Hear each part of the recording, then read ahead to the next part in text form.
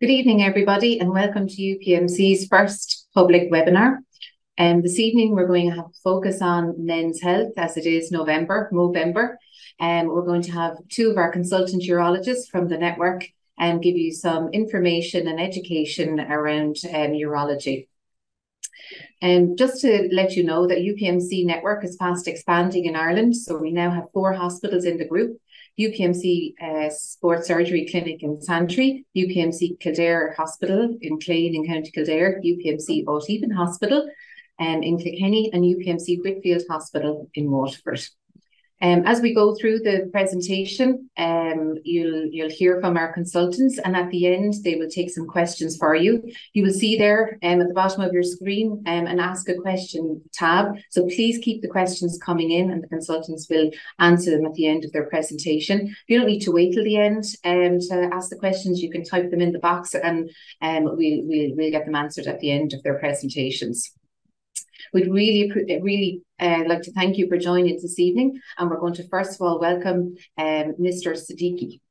Thank you. Good evening, everyone. My name is Kashif Siddiqui.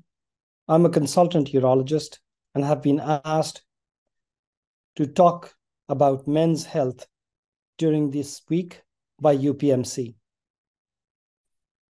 Men are generally considered to be kind of ignorant about their health matters. You can talk to them about cars, about travel, but unlike women, they don't like to discuss about their health matters.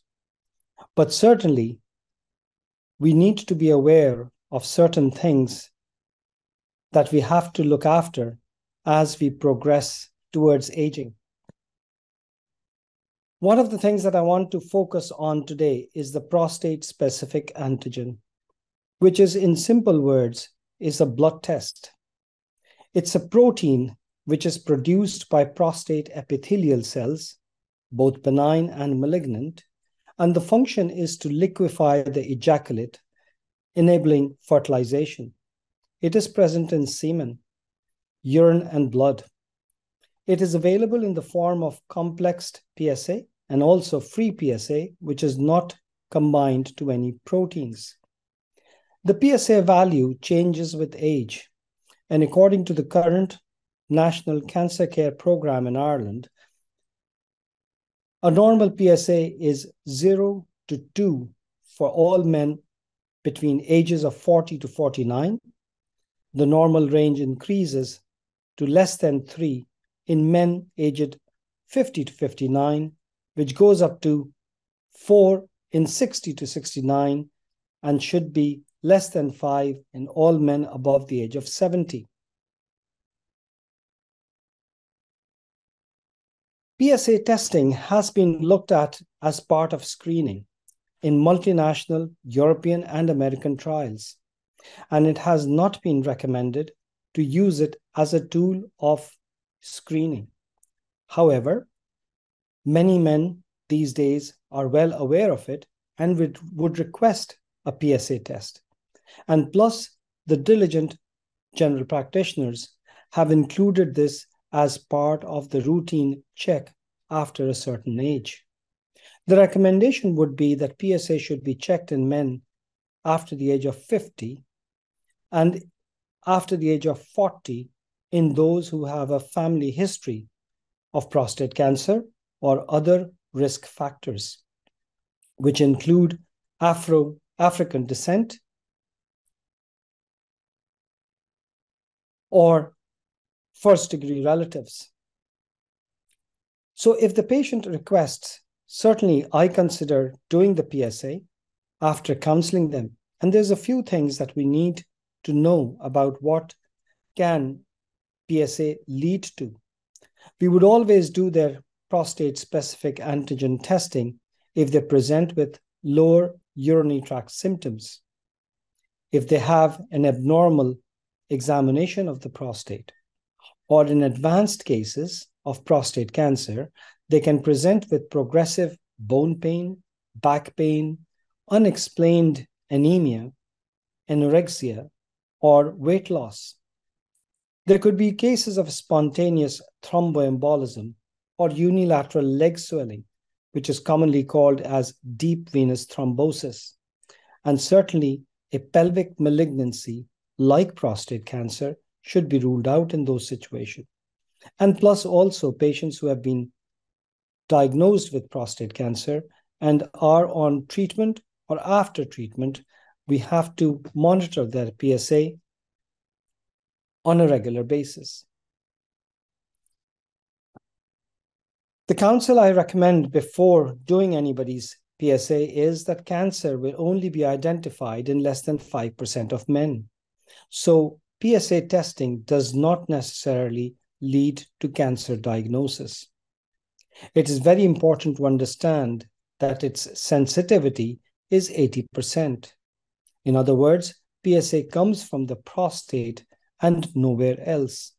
But the specificity of PSA for prostate cancer is only 40 to 50%, which means that it could be high because of many other reasons.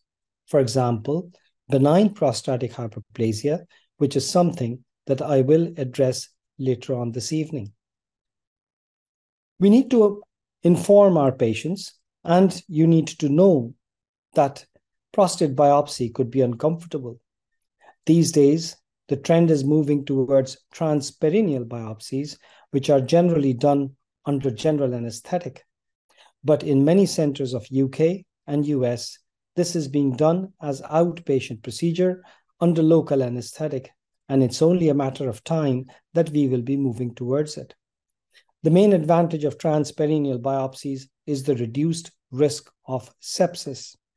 Previously, and even currently, there are centers which are doing transrectal ultrasound-guided prostate biopsies, which obviously run a risk of infection, and up to 2% of significant infection, so much so that it may require hospitalization. Repeat biopsy may be recommended. So once off doing a biopsy is not enough in some cases.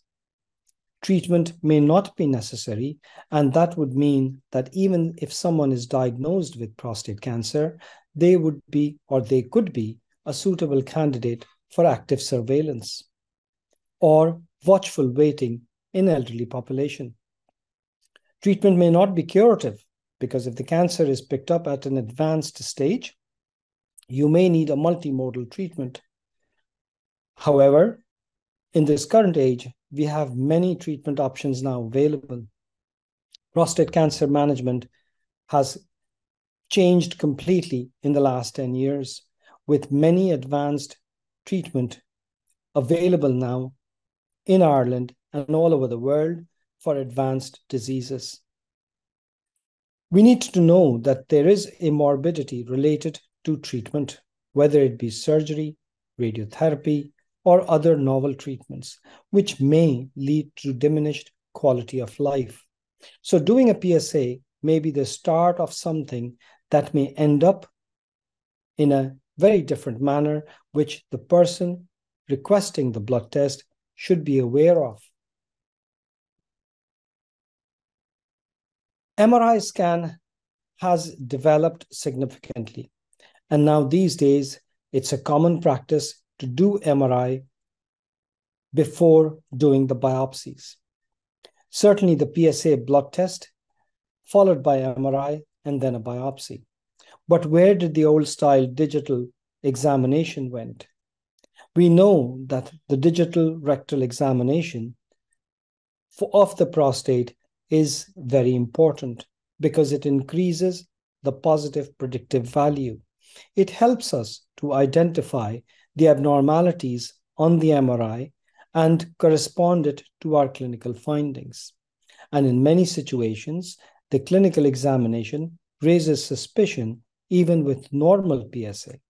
And that is why I think it is important not to let go this vital piece of clinical examination. As I mentioned earlier, that PSA is prostate specific, but not prostate cancer specific.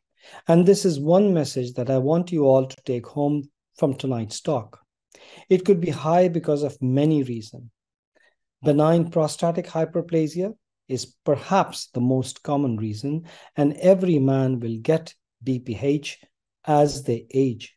Histologically, after the age of 40, and anatomically, the changes start to happen after the age of 50. Urinary tract infections are a common cause of high PSA, and sometimes they could even go very high in the hundreds range, where one would get very concerned that, am I dealing with prostate cancer or just as a simple thing as UTI? But you'll be surprised to find out that after treatment of the infection, the PSA falls right down within normal range, and that is why we recommend that PSA should always be repeated 6 weeks after the initial test before any definitive action is taken. Acute prostatitis is quite common in men of the age of 40 and 50, and that would be a common cause for high PSA in those men. Chronic prostatitis can also lead to that. Urinary retention, catheterization, instrumentation, all of those things can lead to high PSA values. Certainly, the biopsy or surgical intervention on the prostate as well can lead to high PSA values. So the message that we need to take is PSA is important to get checked.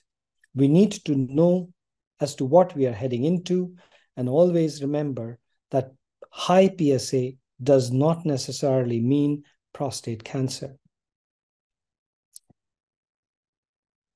As I mentioned to you, that PSA generally increases with advancing age. PSA is used in management of prostate cancer in diagnosis and staging of prostate cancer, counseling and monitoring of prostate cancer patients. There are different numbers, and it might be a little bit complicated to go through all the details, but in general, the values of PSA at different ranges mean different things for the clinicians.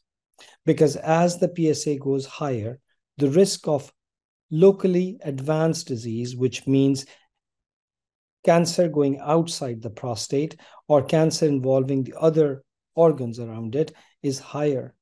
Prostate cancer usually goes into the lymph nodes first and also the bones, and as the PSA value goes higher, the risk of spread, whether locally in the regional area or distant metastasis, which includes bone and lymph nodes in other parts of the body, is also very important. This is mainly for the clinicians to know the different values and make assessment accordingly. There are a number of things that you may come across during a consultation process with your general practitioner or a urologist or another physician. As I mentioned earlier, that PSA is available in the complex form and also the free form. And the free to total ratio, if less than 25%, is favorable. PSA density is calculated with the PSA values and the prostate size. And when the density is less than 0.15, the direction is towards benign conditions, whereas when the PSA density goes above 0.15, the concern is about cancer. What it means is that if there is a very large prostate gland, then even a rather high PSA can give rise to low density, which means low chances of cancer. Whereas a high PSA in a small gland may increase the density and a high risk of prostate cancer. When we are monitoring patients, whether with prostate cancer or even during the time when the biopsies are awaited, PSA velocity certainly plays a role in our decision making. And the rise of PSA every year when it is more than 0.7 is considered to be significant. PSA doubling time after radiotherapy is also considered as an indication of intervention if the PSA rises very quickly, to look at other novel treatments or alternative treatments in those who have had prostate cancer treatment. From here on, I would like to take you on to another part of male health, which is a number of symptoms that we would all experience as we age. And this would be related to the benign prostatic hyperplasia. Male lower urinary tract symptoms, commonly known as LUTS by us, the physicians. It is a complex composition of overlapping symptoms. And in general terms, these can be divided into the voiding symptoms like straining, terminal dibbling, slow stream, hesitancy, or even intermittent flow, or storage symptoms, which include urgency, nocturia, which is waking up at night to pass urine, and increased daytime frequency, or even the post-maturation symptoms, which is the dribbling that happens after the voiding flow is completed. It could be caused because of multiple conditions. And as you can see on the slide, that LUTS, or the lower urinary tract symptoms, is right in the middle of all these possible causes, because they all present with different combination of symptoms. A single person may not necessarily have all the symptoms, but whether they have storage symptoms or voiding symptoms will direct our investigations and thought process towards different conditions. Some of the common ones in this are the benign prostatic enlargement, or BPE, or benign or bladder outlet obstruction, BOO. Like you can see, that overactive bladder or detrusor overactivity, which is just the hyperactive bladder muscle leading to frequency and urgency.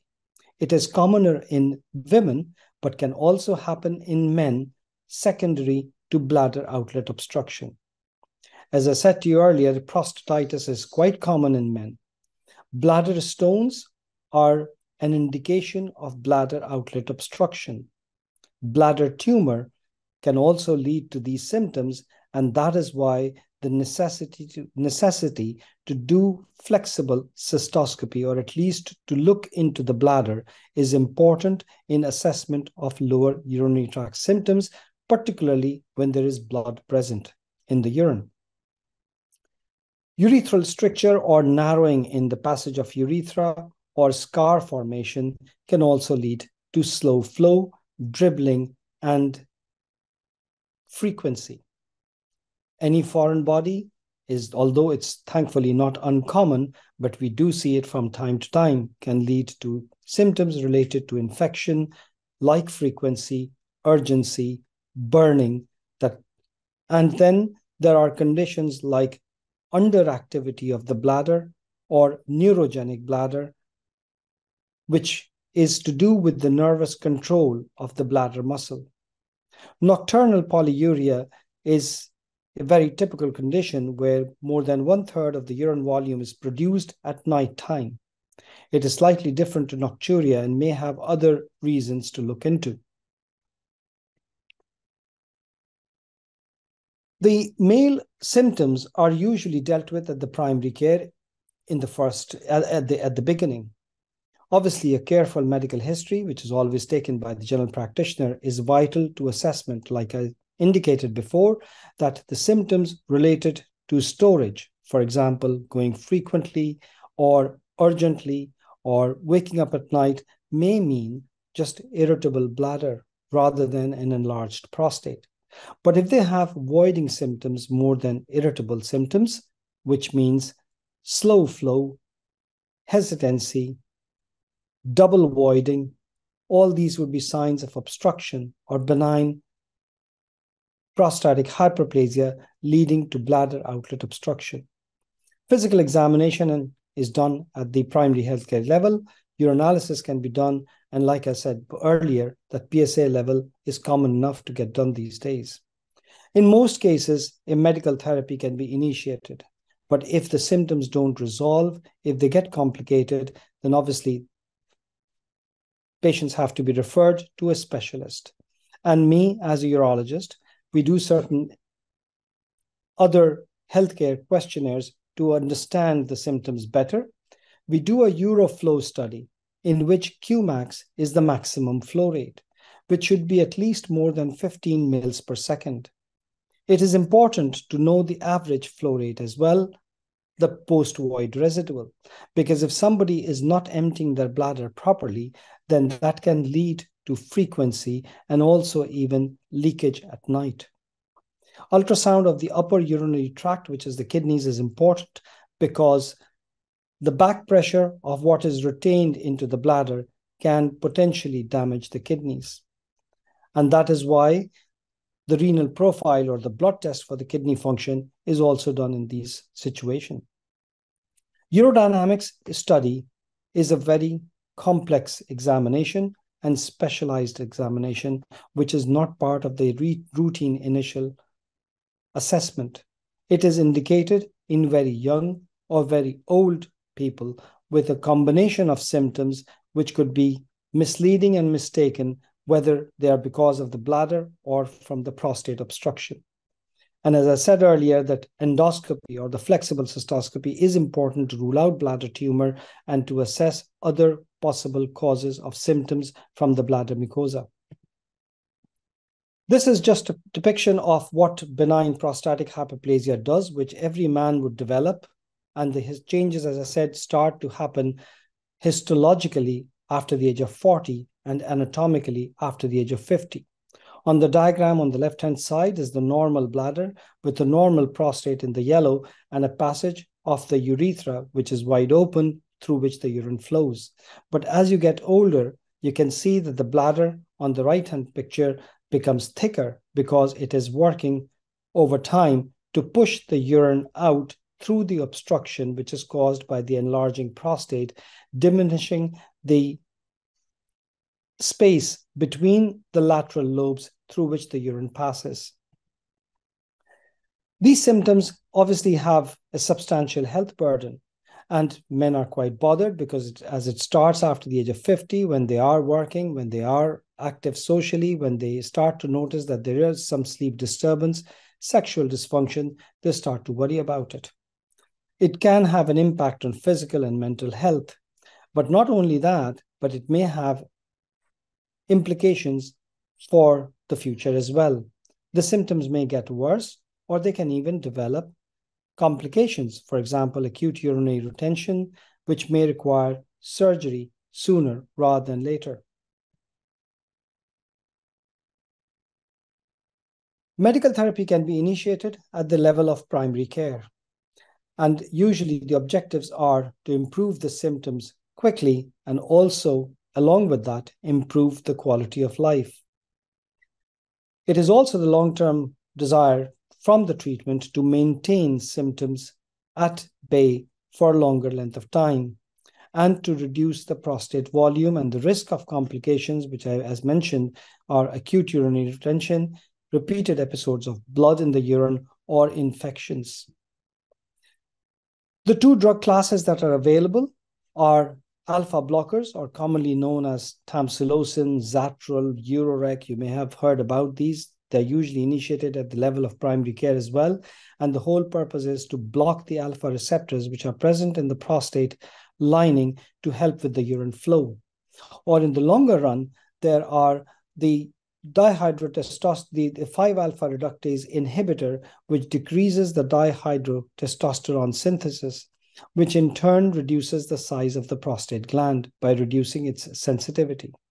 There are drugs available with a combination treatment of an alpha blocker and 5-alpha reductase inhibitor, both at the same time, which has shown that there is reduced risk of urinary retention and other complications related to benign prostatic hyperplasia.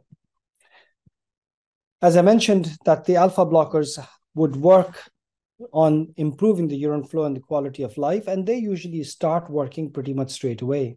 But the 5-alpha reductase inhibitor take a longer time to start working. And at least it takes 3 to 6 months before any effect is noted. If somebody does not respond to medical therapy, then there are a number of surgical options available. The surgical management is indicated in patients who show progression on medical treatment or present with complications of BPH or benign prostatic hyperplasia, like I mentioned, acute urinary retention, repeated episodes of blood in the urine, infections, or even renal failure.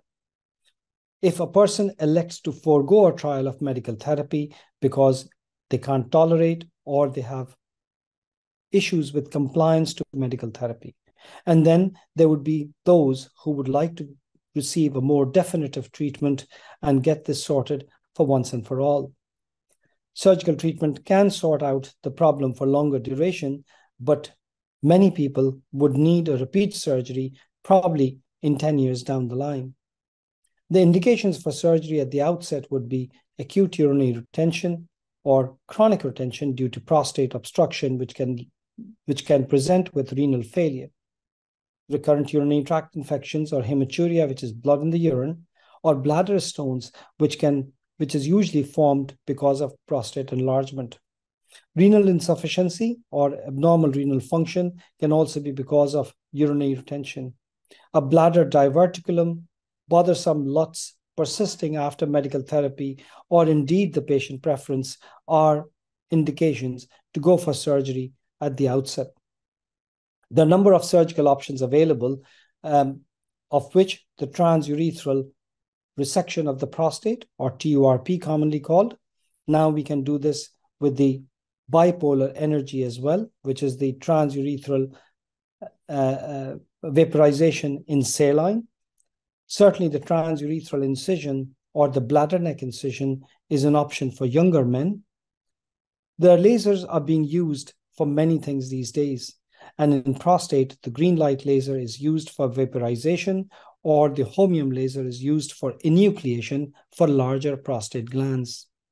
All of these are available in many centers across Ireland.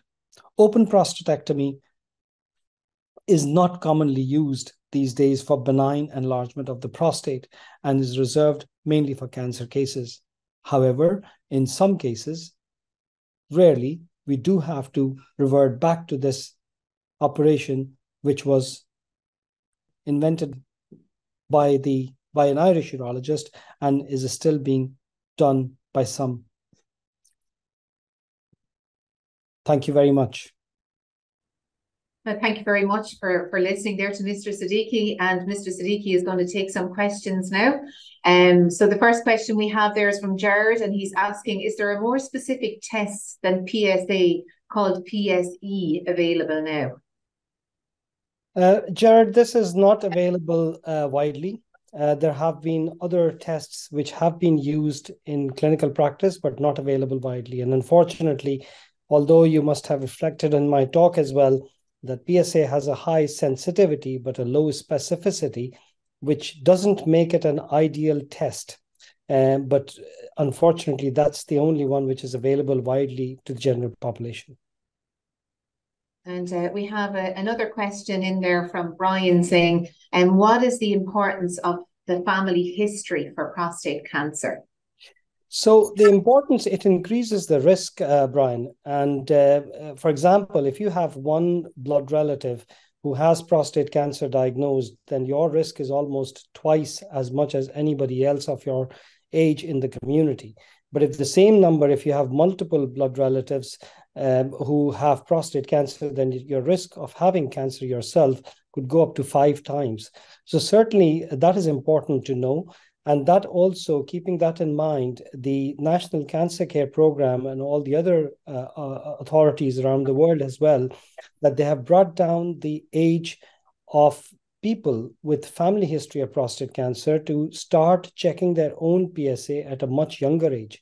For example, in Ireland, we would do PSA from 50 onwards, but if somebody has got prostate cancer history in the family, they can ask for a PSA test from 40 onwards. Okay. So that certainly can make a difference. And the whole idea is to pick up cancer earlier so that it is treated well and can be cured.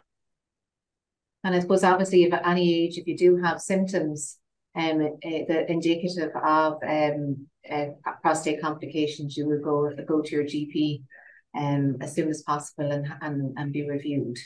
Yes, Gwen, the symptoms now with prostate cancer specific symptoms, unfortunately, they appear very late. For example, with advanced prostate cancer, with low risk early prostate cancer, the symptoms don't appear very early.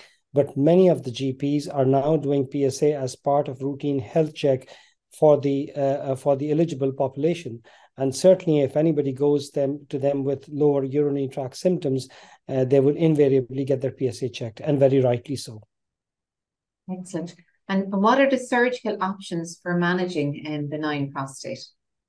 So, like I mentioned briefly towards the end of my presentation, previously we used to have the transurethral resection of the prostate, which is use of a monopolar current.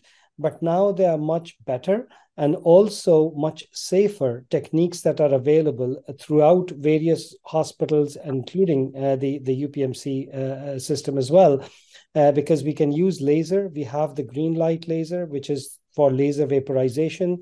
We can use holmium laser for enucleation. We can use the bipolar transurethral resection in saline, which has got which has no limit to the time frame that resection can be done, because traditionally the monopolar resection was limited to be done within the 60-minute time frame. But with bipolar resection, even with larger prostate glands, can be operated for longer duration without any major side effects or without any major complications. The TUR syndrome, the bleeding risks, the transfusion risk, all of those are reduced with these newer techniques. The public must have heard about the resume treatment as well, which is the water jet therapy, which we are also using as well. And that would be very helpful. And that's very, very effective in use in younger population with lesser sexual dysfunction side effects of that.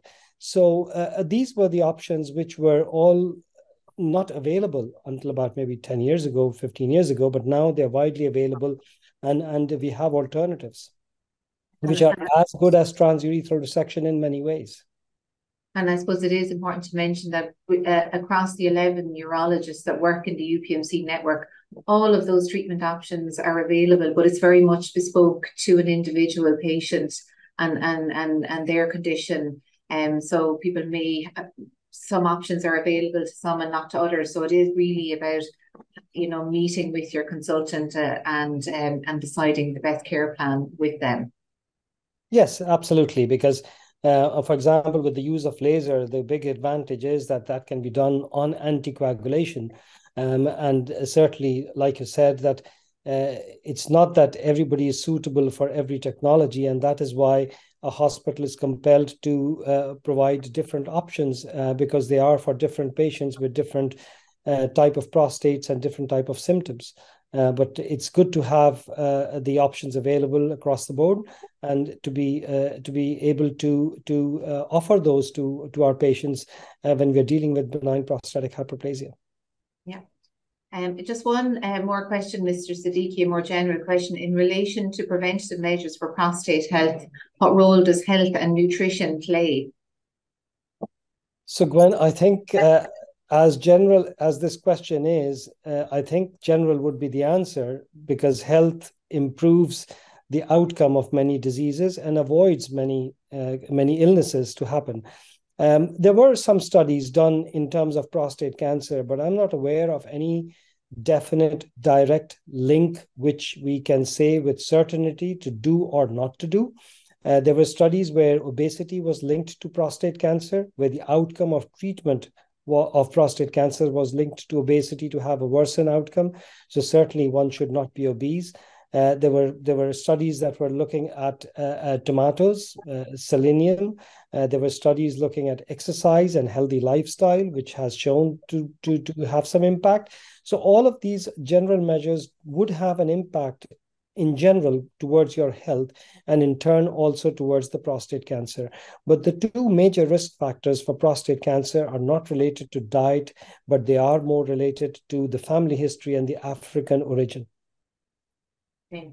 And I suppose it is important to mention that, if you do have a condition that needs a surgery, your overall fitness, the better it is, the better you will recover from that surgery, and the better candidates are for anaesthetic. So just general overall health and well-being, and looking after yourself, exercise and a healthy diet will help your overall condition and recovery from any procedures that you may require due to prostate issues or cancer.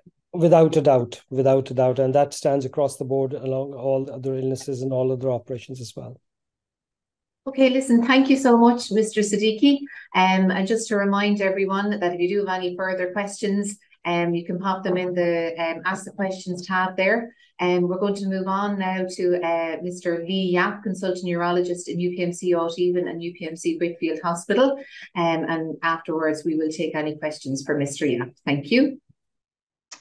Good evening, everybody. Lee Yap is my name. I'm one of the new consultants in Waterford, consultant urologists.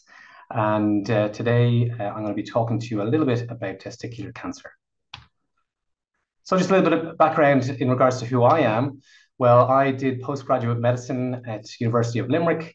I came through the Irish training system through the Royal College of Surgeons, and I did a master's then in healthcare informatics at UCD before going on a fellowship out to sunny Brisbane, and just returned back earlier on this year.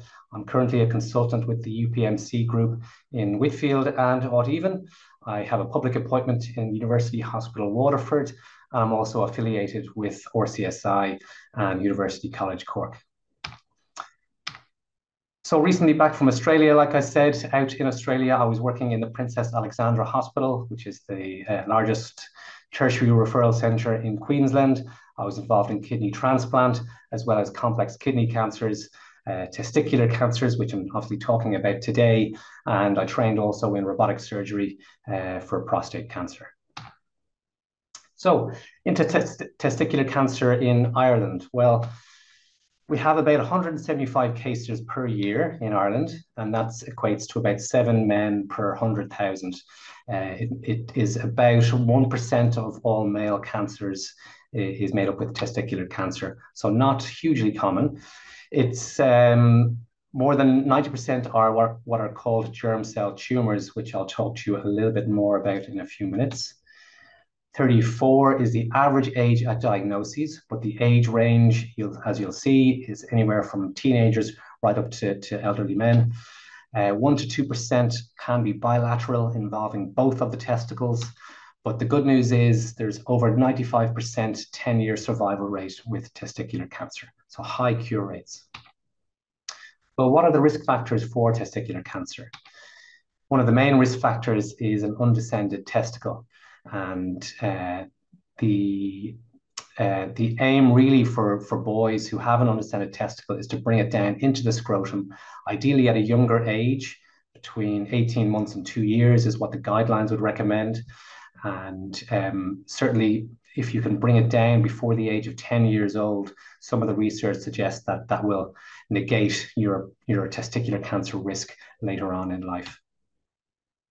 If you have a history of testicular cancer, you have a 5 to 10% chance of having a tumor on the other testicle at some stage in your life. If you are white and born in Northern Europe, unfortunately, you have a higher incidence of testicular cancer, particularly in places like Norway and Denmark. If you have a family history of testicular cancer, either a brother or a father, your chances of testicular cancer go up by about 6 or 8 times. And also infertility or subfertility is a risk factor for this type of cancer. And we often see men have subfertility who come and present with testicular cancer. So really, self-examination is a key point to finding these cancers early. And I guess one of the main take-home messages is really to get to know your body and get to know your normal anatomy.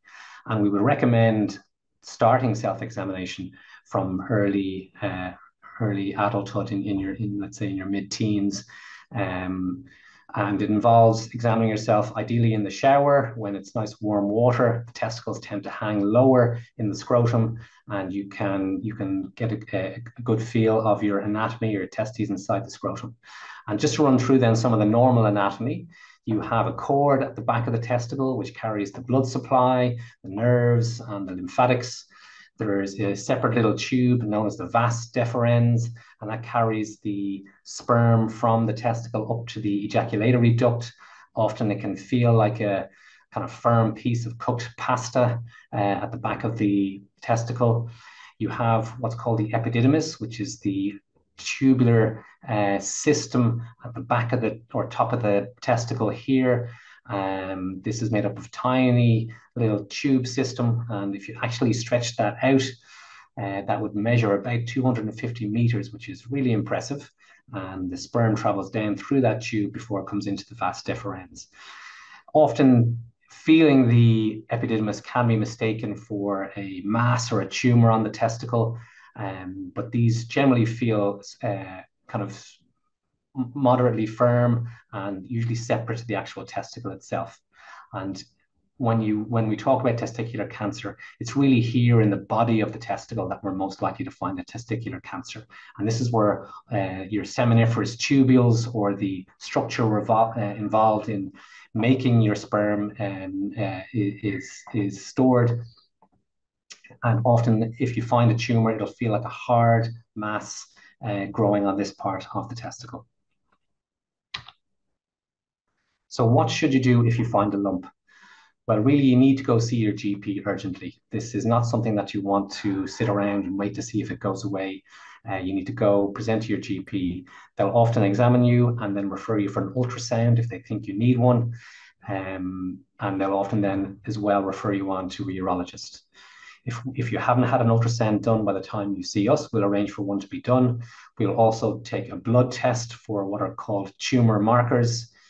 You'll have a staging scan performed if we feel that there's a cancer there, which is a CAT scan, and we scan your chest, your abdomen, and your pelvis, looking for any signs of cancer gone outside of your testicle. And we may end up booking you there for an urgent operation to remove the primary site of the tumor, which would be one of the testicles. At the clinic, we would often also talk about sperm banking, which is an option to deposit a sample of semen to be frozen for fertility later on after your treatment. So, well, what does an ultrasound scan involve? It's usually done by an ultrasonographer in a private room, and they usually takes approximately 10 minutes to perform the scan. It's painless. They put some jelly on the scrotum and place a probe on and run the probe over the testicles, looking for any mass or abnormality inside the testicle. There's no radiation involved, so don't worry in that respect. It uses acoustic sound waves to pick up a picture, and there's very, very good accuracy rates with an ultrasound. So if there's anything in there that shouldn't be in there, the ultrasound should find it. Tumor markers, as I mentioned, are proteins or enzymes secreted by tumor cells and found in the blood. So it's a simple blood test performed either in the clinic or at the phlebotomy department. And we use these tumor markers to help with the staging of a testicular cancer. It can also help in us predicting what type of tumor we might find. After your treatment, then it's used in monitoring your disease and whether any signs of it coming back. And it's also used in the prognosis as to depending on how high your tumor markers are at the time of diagnosis. So testicular cancers, the majority, 95%, are called germ cell tumors, and these can be broken down into two different types, either seminomas or non-seminomas. The seminomas are usually in the older gentlemen, approximately 30 to 50 years old, is the risk group for these particular tumors. They're usually slower growing, but they're very chemo and radio sensitive, which means they respond very well to chemotherapy and radiation treatment. There is a relapse rate. About a fifth of patients will have a relapse or a recurrence after treatment. The non-seminomas are found more in younger males. It can be anywhere from late teens up to mid-30s. There are several different subtypes, and depending on which subtype, they can be more or less aggressive. These tumors themselves are, again, highly chemosensitive, so they respond very well to chemotherapy. About a third of patients with these non-seminomas will have disease outside of the testicle at the time of presentation. And about 30%, unfortunately, again, will relapse usually within the first year. So again, this is the age distribution for seminomas and non-seminomas. You can see the blue, the non-seminomas, more in the younger population, and the seminomas usually found in the slightly older population, kind of 30 to 50 age bracket, as I mentioned. In regards to mortality, while our mortality rates have gone down over the last number of decades, the actual rate of testicular cancer has increased, but the mortality rate has decreased. And that's probably due to better screening, better access to imaging, better awareness, and better chemotherapy drugs, which came on in the mid-70s. And there are very, very good survival rates with testicular cancer. This is the 5-year survival data. So regardless of whether you have a seminoma or a non-seminoma, the survival rate, certainly at 5 years, is in the high 90s. And even at 10 years out, your survival rates are going to be in the mid to high 90s. So when we talk about staging for testicular cancer, there are 3 stages of cancer. The majority of patients, about 60%, will present with stage 1 disease. And that is when the tumor is confined to the testicle and hasn't spread anywhere else outside of the body. Stage 2 is when cancer cells have spread through the lymphatic system, which is the drainage system of the body. And that drains into a compartment called the retroperitoneum, which is where your big blood vessels called your aorta and your vena cava are. And tumor deposits can grow there in that compartment. And then we have stage 3 disease, which is more advanced. And that is when we have solid organ disease. And that's when disease is found either in the liver, the lungs, and sometimes even the brain. So the operations that we would perform for testicular cancer are really two operations. The first one is to remove the primary location of the tumor, and that's in the testicle. That's done as a day case. It's called a radical orchidectomy. So we not only remove the testicle, but we also remove the cord right up to the incision site in the groin. At the time of doing this surgery, we would discuss inserting a prosthesis, which is either a silicone or a saline-filled artificial testicle, which we can insert. And that's what they look like there. And we would size match those to match the other testicle. Patients recover very well after this, and we would just recommend not doing any heavy lifting for about 6 weeks. The other operation that we perform is what's called a retroperitoneal lymph node dissection. And that's a big operation. And it's to remove that tissue that deposits in the retroperitoneum, which I mentioned a few minutes ago. So we have to move the bowels out of the way and get into that compartment and resect out that mass. And about a quarter of patients after they've finished their chemotherapy will need to go on and have this type of operation done. I guess the main long-term side effect, unfortunately, with this operation is it can affect men's ejaculation. And that's simply because the nerves that are responsible for ejaculation run down in the area where we're going to be dissecting out that mass. And when testicular cancer spreads, it spreads through the lymphatics, as I mentioned. Some subtypes can spread through the blood system, but the majority of them spread through the lymphatic system, which is the drainage system of the body. So how does this impact on fertility for men with testicular cancer? Well, as I mentioned, there is the opportunity to sperm bank, and this doesn't necessarily have to be done right before we remove the testicle. It can be done after the operation as well. A UK study showed that only a quarter of men actually avail of the opportunity to sperm bank. And it's something that I would highly recommend to patients prior to any operation for removing a testicle. But even with that, men at the time of diagnosis often have an element of subfertility. Some studies suggest even up to a quarter of men have no sperm seen in their ejaculate at the time of diagnosis. And up to half of men actually might have a low sperm count. So those men are unfortunately already on the back foot when it comes to fertility, and they would benefit then from sperm banking. So if you undergo chemotherapy, it does affect your sperm production.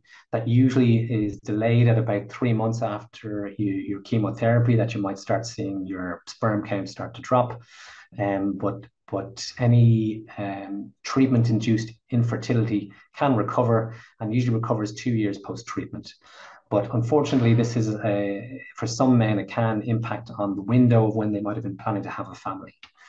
And some guidelines would recommend that you shouldn't start trying to have a family until 12 months after you've finished your cancer therapy. So, combine those together. That could be 3 years of a time frame before you can get back to starting a family. So what are my take-home messages from this presentation? Really get to know your anatomy. Check yourself in the shower regularly. Make sure if you have any young boy in the family, make sure that the testicles are down. This is part of the postnatal checks, but sometimes they can retract later on, even after they've done their postnatal checks. So if you have a small boy, just make sure next time you're bathing them to make sure both testicles are down in the scrotum. Don't delay in seeking help. If you do find some abnormality, don't dig your head in the sand like some men do with their medical issues. Go and see somebody, see your GP, and get it sorted. Remember, there are high cure rates for testicular cancer, regardless of what stage you're at, stage 1, stage 2, stage 3. It's very chemosensitive and very good long-term prognoses. And for those men who find themselves in the unfortunate position with testicular cancer, do consider sperm banking. That is done up in the Harry unit in the Rotunda Hospital. So we will refer you up there, and they would provide this service for free, and they would freeze your sperm for a period of time for free.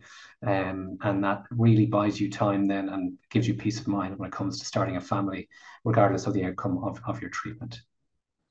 Okay, that's all from me, guys. I hope you got something from that talk, and I hope you enjoy the rest of the evening, and take care. Good night. Okay, Mr. Yap, so we've got a couple of questions here, so we'll get started with our first one. Do I need to have testosterone replacement if I have a testicle removed, from Brian there? So usually not is the answer to that. About 5 to 10% of patients who end up having a testicle removed may require some hormone replacement therapy with testosterone.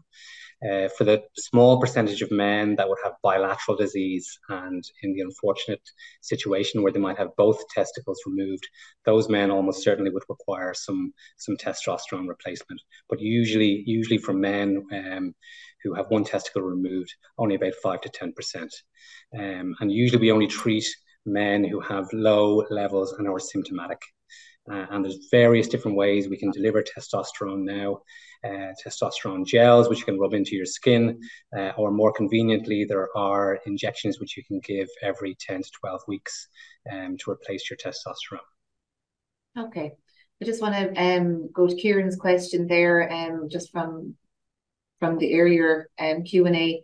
So Kieran asked, I've had 2 PSA tests 6 weeks apart. Both levels have been 3.8. Should I be worried? My age is 54. Okay, well, thanks for your question, Kieran. So at 54, ideally your PSA should be less than 3.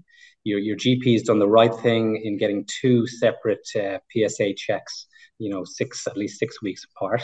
So you would meet the criteria to be referred on to see someone like myself in a urology clinic. And from there, we would arrange for an MRI scan of your prostate. And the MRI scan gives us 2 key pieces of information. The first thing, it'll give us your prostate volume, and we can work out what's called a PSA density, which is the relationship of the size of your prostate to your PSA level. And the bigger the prostate, usually the more allowance we have for a higher PSA level, which is still benign or non-cancerous. And the other very important thing that it'll tell us is what's called a PIRAD score. And that's basically a risk score that our radiologist will assign to your prostate as to whether they think there could be a prostate cancer in there. And the score goes from a low risk at number 1 up to a high risk at 5. And certainly if you have a score of 3, 4, or 5, the next step after that would be a biopsy of the prostate to sample some tissue from the prostate. So certainly I would not be panicking, but you do meet the criteria to be referred on and see someone like myself at a urology clinic.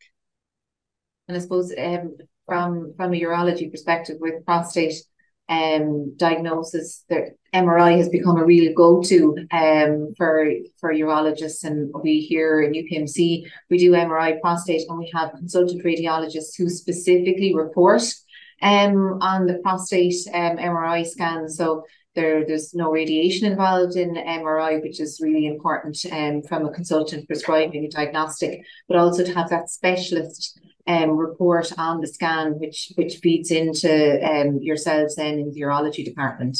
Absolutely, absolutely. Okay, so just we have another question in there. Does a varicocele increase the risk of testicular cancer? So a varicocele does not increase your risk of testicular cancer. Varicoceles are quite common, actually. About 20% of men walking around will have a varicocele, usually on the left-hand side. A lot of them would be subclinical, so you may not be able to you may not have any symptoms from it, and some of them will only be picked up on an ultrasound test. The thing that a varicocele can affect, however, is fertility, because it alters the temperature of the testicle, and semen production happens at an ideal temperature, which is outside your normal body temperature, and that's why the testicles can move up and down depending on how warm you are. It's really to optimize that temperature for semen production. So the varicocele, which is veins in or around the testicle, can alter the temperature. So certainly if you're having some difficulty getting pregnant or some issues around fertility, we would often then repair those to try and restore the sperm production in that testicle. Okay. Pat has a question there. Could you clarify further relationship between undescended testate and testicular cancer? Yeah, so it's probably the one main, I guess, modifiable risk factor, or something that you can do something about.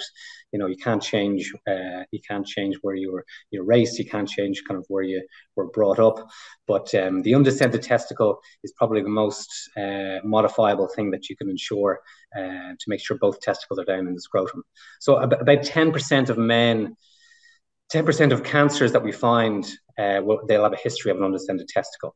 And the main thing is that it's brought down early. The ideal age for a young infant to have their testicle brought down from the groin, if it hasn't come down naturally, is about 18 months to 2 years. The risk then increases, but if you bring it down certainly before the age of 10, some of the data would suggest that then will negate your risk going forward of having testicular cancer. So for men, let's say, or for teenage boys who come and present, or men even later on in life, and they end up coming to our clinics, we still would bring it down into the scrotum. And the main advantage of doing that for them, it doesn't reduce their risk at that stage in their life, but it allows them to self-examine properly, to feel that testicle, and they'll know if there's any abnormality from being able to access it and feel it. Okay, thank you. And is there any complications of having a testicular prosthesis? Yeah, so the complication rate would be very low for a prosthesis. They're made with either saline, which is salt water, or silicone. They can be put in either at the time of the operation or even down the line. If the man has changed his mind and wants one inserted, we can put it in after his primary surgery and even after his treatment.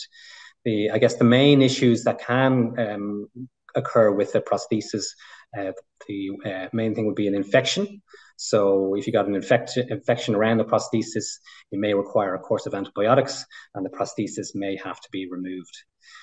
That can sometimes delay follow-on treatment if you need a chemotherapy, if you require that after a diagnosis of testicular cancer, which is not ideal. And traditionally, some people previously would have thought that we wouldn't put one in until they're finished all their treatment. But we know the risk of infection is very, very low, so we'd still offer it at the time of surgery. And the other thing that can happen is they can migrate a little bit, particularly in the first few weeks or few months after they've been inserted. Sometimes it can go up towards the groin. So you might have to milk it back down into a good position. And that can be a bit bothersome for some men. But overall, very, very low rates of complications with the prosthesis. Okay. Look, thank you very much, Mr. Yap, for taking our questions this evening and for your presentation. I would just like to remind you all that you'll receive a survey link immediately after we've finished here, where you have the opportunity to provide us with some feedback on this evening's session. We will be using your feedback to guide our presentations in the future. So if you found it helpful, or there was aspects to it that you would like to hear again, or aspects that you would that we didn't cover that you would like to know more about, please let us know. And thank you all very much for joining this evening.